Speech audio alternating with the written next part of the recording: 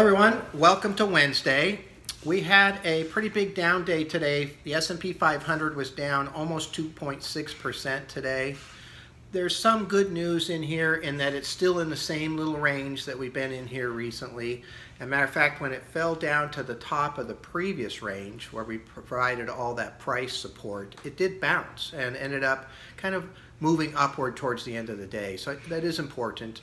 We've hit the bottom of our little range. We've been in here 3 times, and we've also hit the top 3 times. So really we're just kind of range bound as far as that goes. The other good news about today is that the bond pieces of the portfolio went up today like they're supposed to, and the treasury bond portions of our portfolio went up the most. They've been kind of lagging recently, but this is the environment that we have them for, because they will generally go up more when the market does struggle.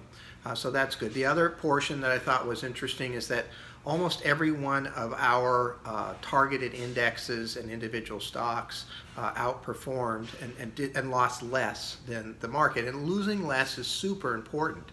So if you have a $10 stock and it drops to $8, you just lost 20%.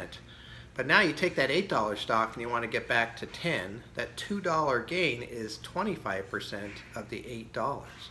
So if that stock drops to $7, I lost 30%, but it takes 43% to get it back to $10. So the less that we lose, the easier it is to have it come back.